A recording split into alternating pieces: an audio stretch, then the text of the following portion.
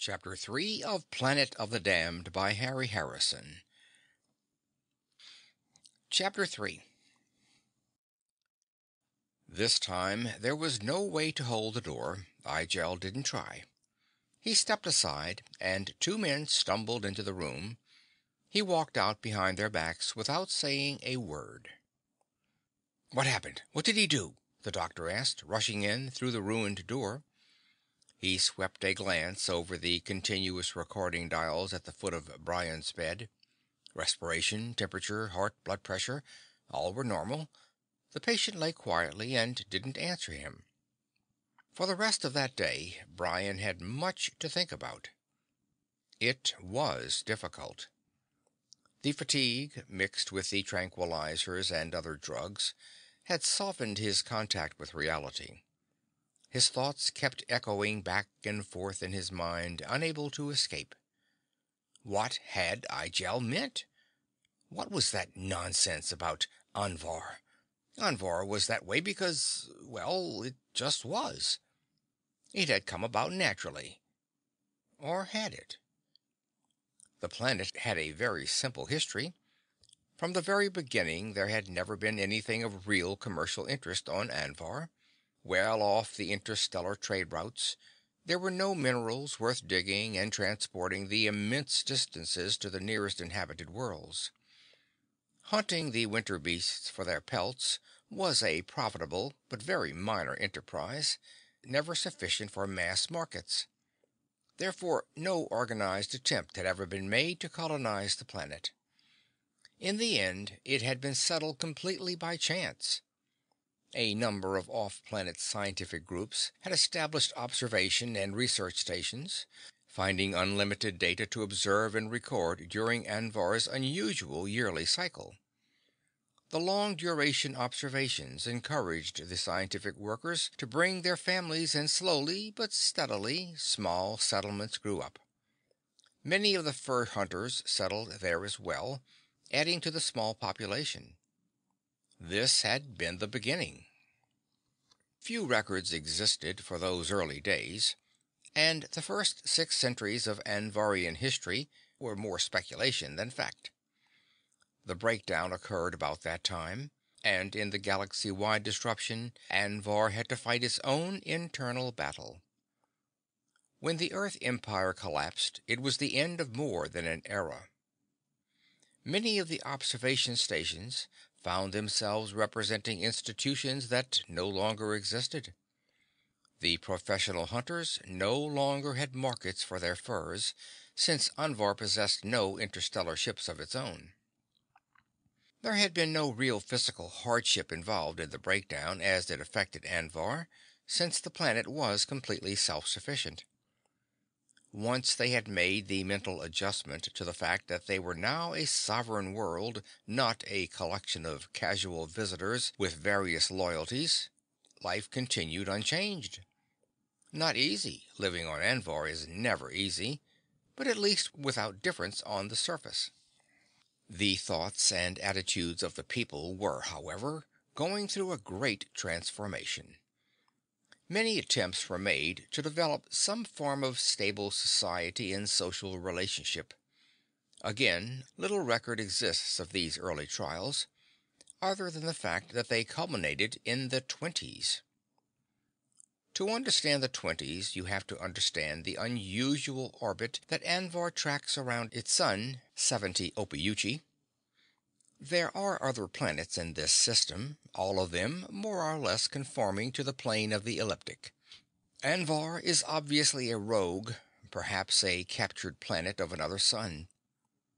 For the greatest part of its 780-day year, it arcs far out from its primary in a high-angled, sweeping cometary orbit. When it returns, there is a brief, hot summer of approximately 80 days, before the long winter sets in once more. This severe difference in seasonal change has caused profound adaptations in the native life forms. During the winter, most of the animals hibernate, the vegetable life lying dormant as spores or seeds. Some of the warm-blooded herbivores stay active in the snow-covered tropics, preyed upon by fur-insulated carnivores. Though unbelievably cold, the winter is a season of peace in comparison to the summer. For summer is a time of mad growth. Plants burst into life with a strength that cracks rocks, growing fast enough for the motion to be seen. The snowfields melt into mud, and within days a jungle stretches high into the air. Everything grows, swells, proliferates. Plants climb on top of plants, fighting for the life energy of the sun. Everything is eat and be eaten, grow and thrive in that short season. Because when the first snow of winter falls again, 90% of the year must pass until the next coming of warmth. Mankind has had to adapt to the Anvarian cycle in order to stay alive. Food must be gathered and stored, enough to last out the long winter. Generation after generation had adapted until they look on the mad seasonal imbalance as something quite ordinary. The first thaw of the almost non-existent spring triggers a wide-reaching metabolic change in the humans. Layers of subcutaneous fat vanish, and half-dormant sweat glands come to life.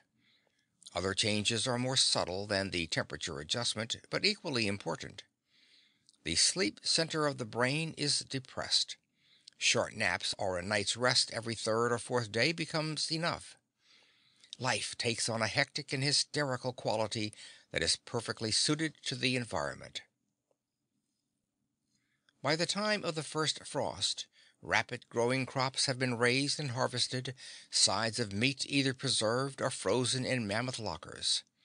With this supreme talent of adaptability, mankind has become part of the ecology and guaranteed his own survival during the long winter. Physical survival has been guaranteed. But what about mental survival? Primitive Earth Eskimos can fall into a long doze of half-conscious hibernation. Civilized men might be able to do this, but only for a few cold months of terrestrial midwinter.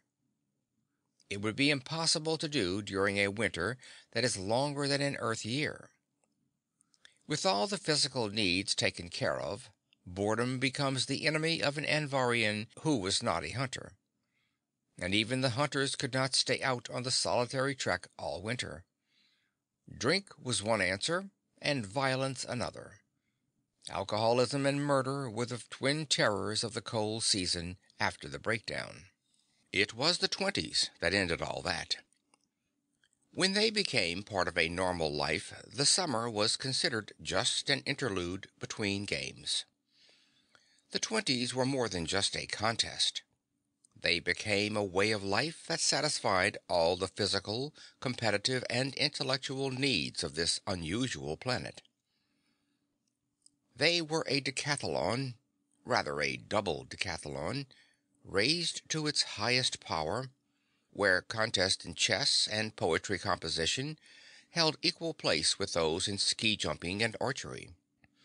Each year there were 2 planet-wide contests held, one for men and one for women. This was not an attempt at sexual discrimination, but a logical facing of facts. Inherent differences prevented fair contests. For example, it is impossible for a woman to win a large chess tournament, and this fact was recognized. Anyone could enter for any number of years. There were no scoring handicaps. When the best man won, he was really the best man. A complicated series of playoffs and eliminations kept contestants and observers busy for half the winter. They were only preliminary to the final encounter that lasted a month and picked a single winner. That was the title he was awarded, Winner. The man and woman who had bested every other contestant on the entire planet and who would remain unchallenged until the following year. Winner. It was a title to take pride in. Brion stirred weakly on his bed and managed to turn so he could look out of the window. Winner on Anvar. His name was already slated for the history books, one of the handful of planetary heroes. School children would be studying him now, just as he had read of the winners of the past, weaving daydreams and imaginary adventures around Brion's victories, hoping and fighting to equal them someday. To be a winner was the greatest honor in the universe. Outside, the afternoon sun shimmered weakly in a dark sky. The endless ice fields soaked up the dim light, reflecting it back as a colder and harsher illumination. A single figure on skis cut a line across the empty plain. Nothing else moved.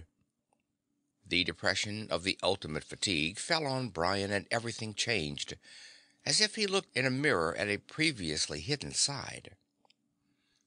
He saw suddenly, and with terrible clarity, that to be a winner was to be absolutely nothing, like being the best flea among all the fleas on a single dog. What was Anvar after all? An ice-locked planet inhabited by a few million human fleas, unknown and unconsidered by the rest of the galaxy. There was nothing here worth fighting for. The wars after the breakdown had left them untouched. The Anvarians had always taken pride in this, as if being so unimportant that no one else even wanted to come near you could possibly be a source of pride. All the other worlds of man grew, fought, won, lost, changed. Only on Anvar did life repeat its sameness endlessly, like a loop of tape in a player. Brion's eyes were moist. He blinked. Tears! Realization of this incredible fact wiped the maudlin pity from his mind and replaced it with fear. Had his mind snapped in the strain of the last match? These thoughts weren't his. Self-pity hadn't made him a winner. Why was he feeling it now? Anvar was his universe. How could he even imagine it as a tag-end planet at the outer limb of creation? What had come over him and induced this inverse thinking? And as he thought the question, the answer appeared at the same instant. Winner Igel, the fat man with the strange pronouncements and probing questions. Had he cast a spell like some sorcerer or the devil in Faust? No, that was pure nonsense. But he had done something. Perhaps planted a suggestion when Brion's resistance was low, or used subliminal vocalization like the villain in Cerebus Chained. Brion could find no adequate reason on which to base his suspicion, but he knew with sure positiveness that Igel was responsible. He whistled at the sound switch next to his pillow, and the repaired communicator came to life. The duty nurse appeared in the small screen. "The man who was here today," Brion said. "Winner Igel. Do you know where he is? I must contact him." For some reason, this flustered her professional calm. The nurse started to answer, excused herself, and blanked the screen. When it lit again, a man in guard's uniform had taken her place. "You made an inquiry," the guard said, "about Winner Igel? We are holding him here in the hospital, following the disgraceful way in which he broke into your room." "I have no charges to make. Will you ask him to come and see me at once?" The guard controlled his shock. "I'm sorry, Winner. I don't see how we can. Dr. Cullery left specific orders that you were not to be—" "The doctor has no control over my personal life," Brion interrupted. "I'm not infectious, nor ill with anything more than extreme fatigue. I want to see that man at once." The guard took a deep breath, made a quick decision. "He's on his way now," he said, and rung off. "What did you do to me?" Brion asked as soon as Igel had entered and they were alone. "You won't deny that you have put alien thoughts in my head? No, I won't deny it, because the whole point of my being here is to get those alien thoughts across to you.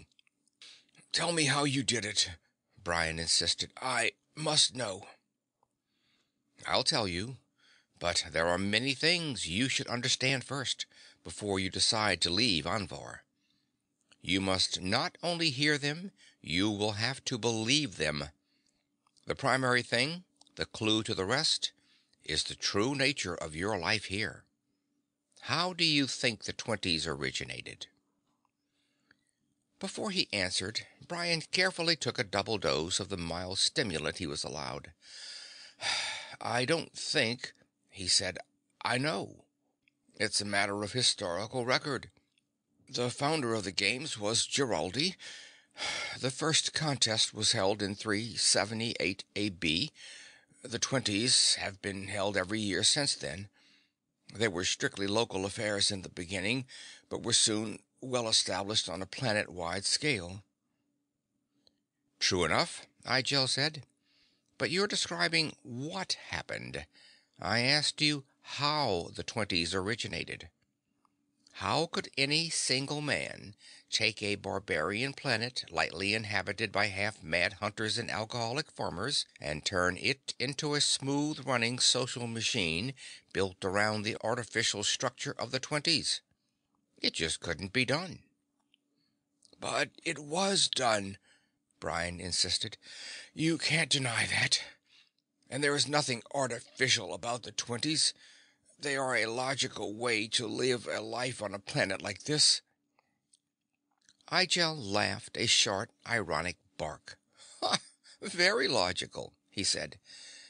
But how often does logic have anything to do with the organization of social groups and governments? You're not thinking. Put yourself in Founder Giraldi's place. Imagine that you have glimpsed the great idea of the 20s, and you want to convince others. So you walk up to the nearest louse-ridden, brawling, superstitious, booze-embalmed hunter and explain clearly how a program of his favorite sports, things like poetry, archery, and chess, can make his life that much more interesting and virtuous. You do that, but you keep your eyes open at the same time and be ready for a fast draw. Even Brian had to smile at the absurdity of the suggestion. Of course, it couldn't happen that way. Yet, since it had happened, there must be a simple explanation. We can beat this back and forth all day, Igel told him, and you won't get the right idea unless...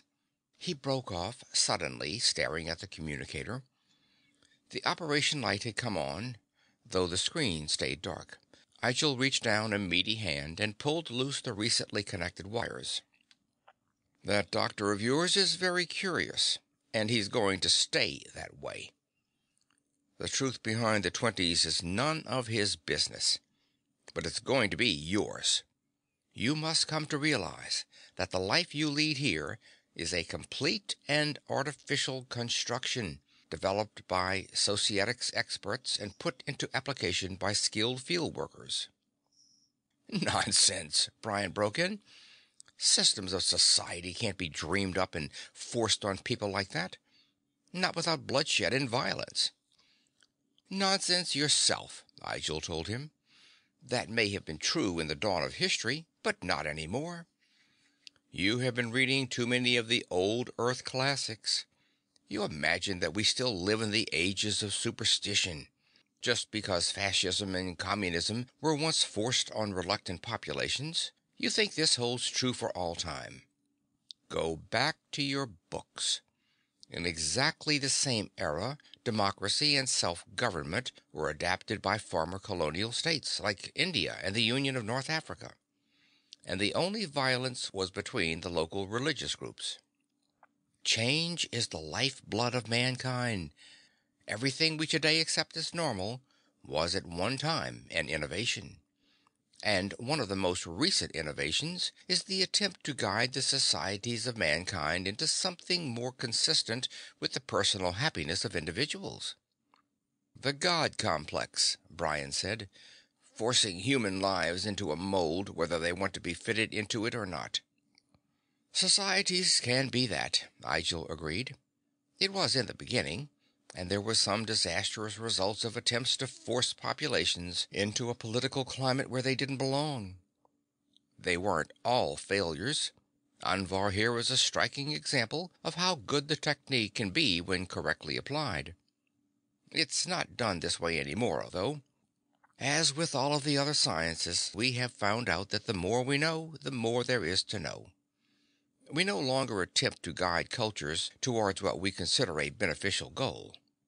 There are too many goals, and from our limited vantage point, it is hard to tell the good ones from the bad ones. All we do now is try to protect the growing cultures, give a little jolt to the stagnating ones, and bury the dead ones. When the work was first done here on Anvar, the theory hadn't progressed that far. The understandably complex equations that determine just where in the scale, from a type 1 to a type 5 a culture is, had not yet been completed. The technique then was to work out an artificial culture that would be most beneficial for a planet, then bend it into the mold. "How can that be done?" Brion asked. "How is it done here?" "We've made some progress. You're finally asking how. The technique here took a good number of agent and a great deal of money. Personal honor was emphasized in order to encourage dueling, and this led to a heightened interest in the technique of personal combat. When this was well entrenched, Giraldi was brought in, and he showed how organized competitions could be more interesting than haphazard encounters.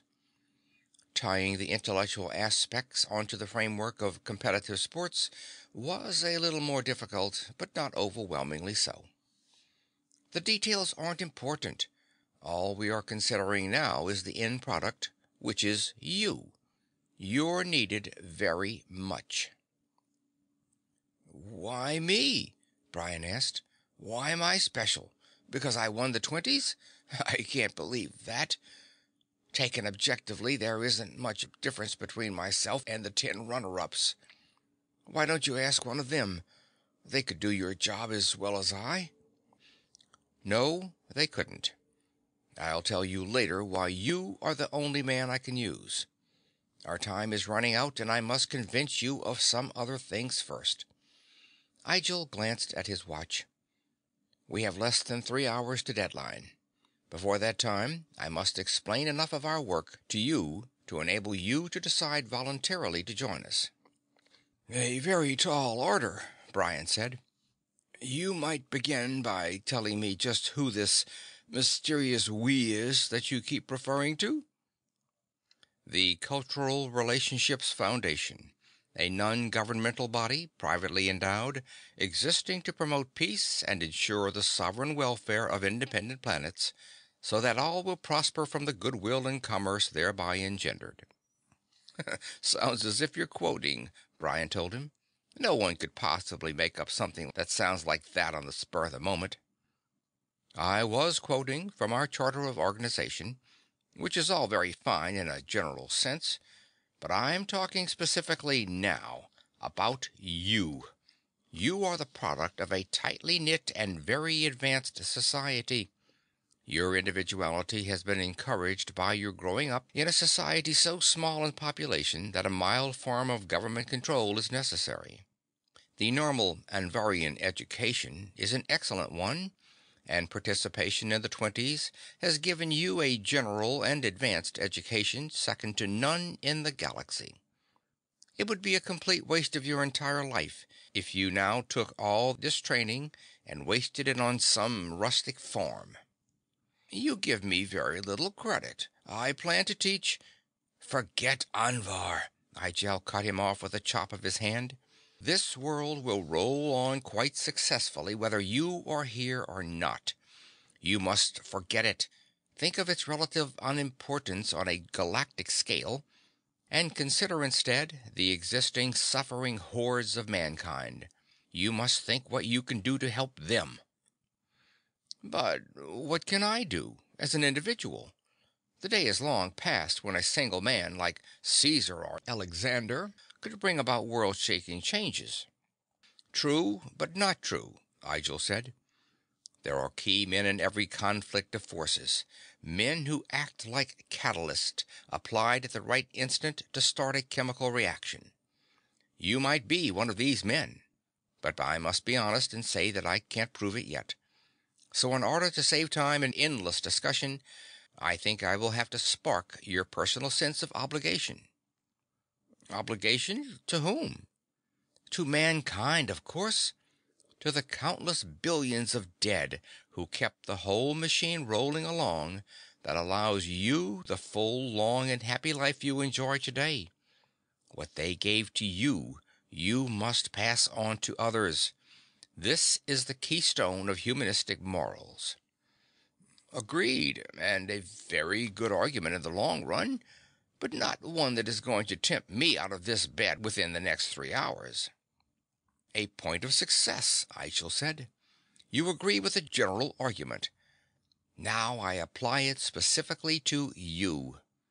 Here is the statement I intend to prove.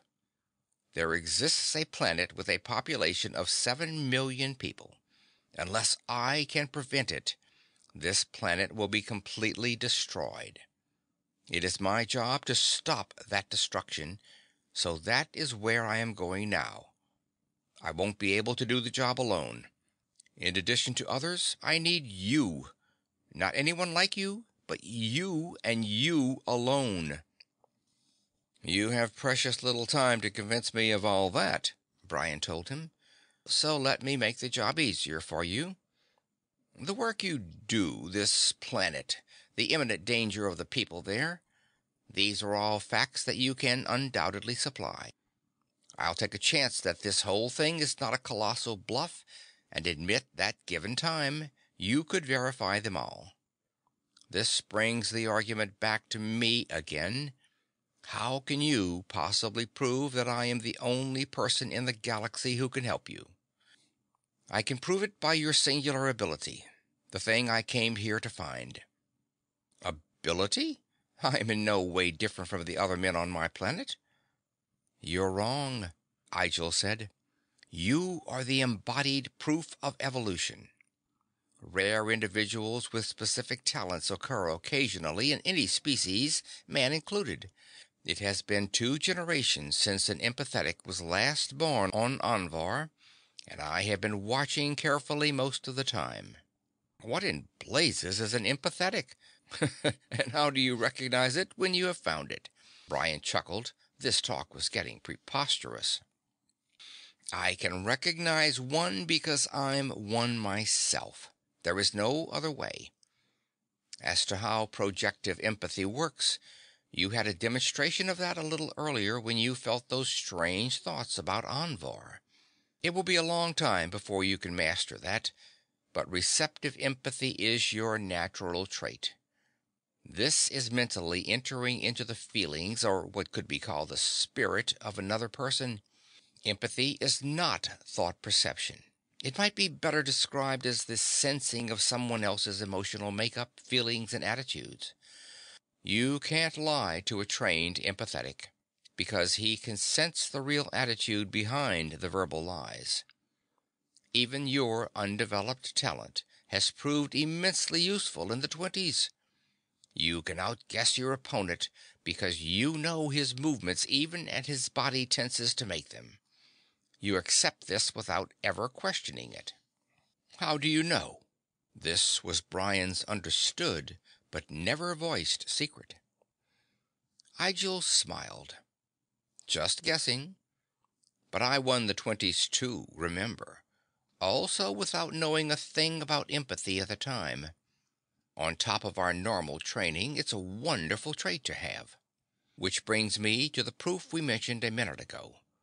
When you said you would be convinced if I could prove you were the only person who could help me, I believe you are. And that is one thing I cannot lie about.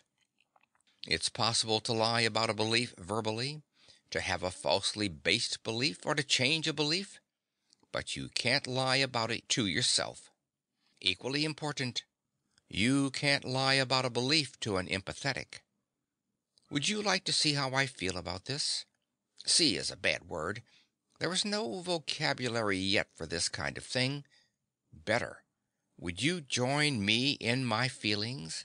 Sense my attitudes, memories, and emotions just as I do? Brion tried to protest, but he was too late. The doors of his senses were pushed wide, and he was overwhelmed. Dis, Igel said aloud. 7 million people. Hydrogen bombs. Brion Brandd. Those were just key words, landmarks of associations. With each one, Brion felt the rushing wave of the other man's emotions. There could be no lies here. Igel was right in that. This was the raw stuff that feelings are made of, the basic reactions to the things and symbols of memory. Dis. Dis. Dis. It was a word, it was a planet, and the word thundered, like a drum, the sound of its thunder surrounded and was a wasteland, a planet of death, a planet where living was dying and dying was very better than living. Dis. Crude, barbaric, backward, miserable, dirty, beneath consideration planet. Hot, burning, scorching wastelands of sands. And sands and sands and sands that burned and burned will burn forever. The people of this planet, so crude, dirty, miserable, barbaric, subhuman, inhuman, less than human, but they were going to be dead. And dead they would be, 7 million blackened corpses that would blacken your dreams, all dreams, dreams forever, because those hydrogen bombs were waiting to kill them unless... Unless... You, Igel, stopped it. You, Igel. Death. You, Death. You, Death. Alone couldn't do it. You, Death. Must have Brion Brandd, wet behind the ears, raw, untrained Brion Brandd to help you. He was the only one in the galaxy who could finish the job. As the flow of sensation died away, Brion realized he was sprawled back weakly on his pillows, soaked with sweat, washed with the memory of the raw emotion. Across from him, Igel sat with his face bowed in his hands. When he lifted his head, Brion saw with his eyes a shadow of the blackness he had just experienced. Death, Brion said. That terrible feeling of death. It wasn't just the people of Dis who would die. It was something more personal. Myself, Igel said. And behind this simple word were the repeated echoes of night that Brion had been made aware of with his newly recognized ability. My own death, not too far away. This is the wonderful, terrible price you must pay for your talent. Angst is an inescapable part of empathy. It is a part of the whole unknown field of psi phenomena that seems to be independent of time. Death is so traumatic and final that it reverberates back along the timeline. The closer I get, the more aware of it I am. There is no exact feeling of date, just a rough location in time. That is the horror of it. I know I will die soon after I get to Dis, and long before the work there is finished. I know the job to be done there, and I know the men who have already failed at it. I also know you are the only person who can possibly complete the work I have started. Do you agree now? Will you come with me? Yes, of course, Brion said. I'll go with you. End of chapter 3.